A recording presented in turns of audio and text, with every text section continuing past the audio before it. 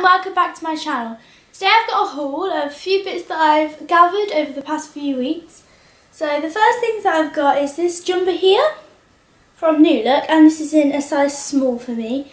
And this is in such an autumnal colour, and as you can see I am loving this colour at the minute, and I think in autumn and winter jumpers are the comfiest things because they keep you warm.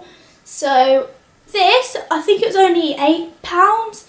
It was quite cheap for a jumper, I think.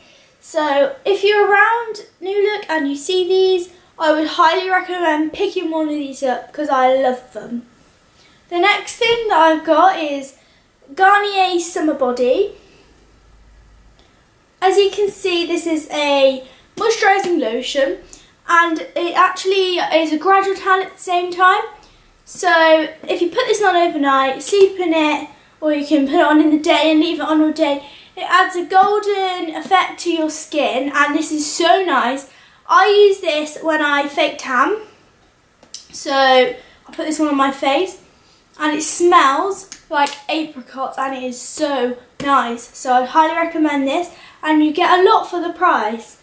I don't know whether mine was on sale, but I think this is quite a good deal for what you get. The next thing that I've got is a beauty blender. Now I've had the Real Technique sponge for a while, and I thought I'd get the beauty blender to try this one out. And this is actually really good, this little package it came in. And when it came in the post I was like, that is so small. But when you actually put it in water, it like triples in size. And compared to the Real Technique sponge, if you want a demo or a comparison or anything like that, let me know. But this is so good. But when I use these type of things, I have to use them a few times and then they start working properly for me. I don't know whether that's just me or what, but I've only used this a few times and it's already stained. I don't know whether you can see that, but it's already stained and I have washed it. So if anyone knows a way of how to get stains out of beauty blenders or Real Technique sponges, please let me know because I would love to know. The next thing I got was I went into Boots, and they had a 3 for 2 on Soap and Glory. Now that can never end well. Uh-oh. Oh well. I've actually been using the smoothie scrub from, or is it the breakfast scrub from Soap and Glory? And I actually got through a whole one of these, so I needed a new one. These actually cost £8, and this is the Sugar Crush one, and it smells so nice. I haven't used it yet, but it's a fresh scent and quite citrusy, as it would say by the name. But these actually lasted me, I think it lasted me 4 months, the one I had before. That might be wrong, I might be right, I do not know. Yeah, 4 months. But I used to fake tan every single week, so these are really good. I have no fake tan on at the minute. I don't know if you can tell, but I'm actually using natural light, so I apologise if the lighting goes really bad or dim, and it is starting to get dark, so that is a problem.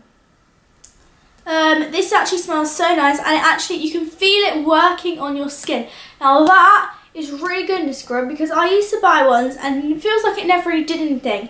This has, like, I don't know what's in it, smashed brown sugar, that's what it is, and it really helps with your skin, and it makes it so soft. The next thing in the 3 for 2 I got was this, the Righteous Butters, how you say it. This is just the mini version, and this smells so nice. I've already used this. This is how much you get. It's like this big. I don't know whether you can really tell on the camera. If I can, I'll insert a close-up, but I've never done that before, so I don't, if it's not playing now, then you're probably not going to get it because I didn't figure out how you do it. But this says, with softening shea butter and aloe vera. So I actually think this smells really nice. So smooth onto damp skin and massage until it all sinks in. Butter yourself up after showering or bathing. Now you can, this makes your skin so soft.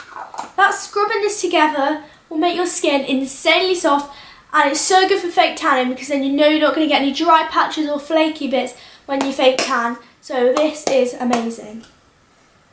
You can buy the big versions of them, but I think they're like £10. I'm so debating whether to get one or not, but if you've had the big one, let me know how long it lasts you, and then I'll see whether I can get one or not. And this is another mini version, and this is the Clean On Me by Soap and Glory, and this is the mini little version again. I don't know if I just said that. It says creamy clarifying shower gel, and it says it's got a built-in body lotion, and this and all them two together makes your skin so soft. I can't even explain to you. And this smells really nice. I don't know how to explain it. It's quite I'd say it smells quite luxurious. So it smells really nice, and it doesn't say the scent on the back, and I am so bad at explaining scents. But this is more of like a moisturising one, and more of a cream rather than bubbling up. So I really like this. So I'd highly recommend Soap & Glory, as I love all their body products. The next thing I got is some bits from St. Moritz, and I don't know if anyone knows or if you've watched another one of my videos, but I use the St. Moritz Dark Tan, and that is so good, and I love that, and I swear by that, and I use the mousse. But I had one of these St. Moritz medium spray tan ones, and the lid on mine, it looks like this. I'll show you there. But it broke, so I actually sent St. Moritz an email, and they sent me a new one.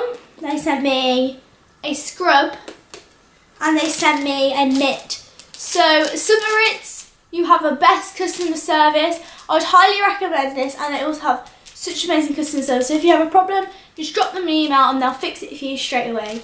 So I love this brand. And it's also inexpensive as well, which is so good for a tan, because you can find some tans and they're really expensive. The next thing I got was the Nivea Men Post Shave Balm. This is the same as Aftershave Balm.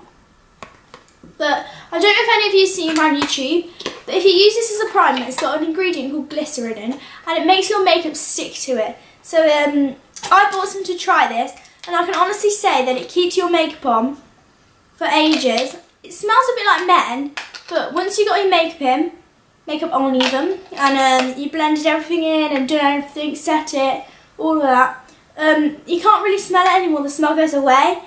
So this is how big the thing is. It's actually got 100 millilitres in, but you need the tiniest drop, and you just rub it until it goes a bit sticky, and then it will keep your makeup on for ages. And I love this, and I think it's better than a primer, to be fair. I don't know whether I've just not found a good primer, but I love this as well. The next thing I've got, and the last thing actually, is the Garnier Micellar Water. This is a little mini version. They're selling them in Boots at the minute for £1. I don't know whether that's a permanent thing or whether it's just a thing they're doing to get them because they're new. But I actually got 2 of these because I love these so much, and they actually get all my phone. They actually get all your makeup off and even waterproof mascara, so I'd highly recommend these. If you've enjoyed this video, make sure you give it a like, a thumbs up, and if you have any video recommendations, leave them down below, and I'll see if I can reply to all of you. Also, make sure you subscribe so then you can see all the videos that I post. Thank you for watching. Bye!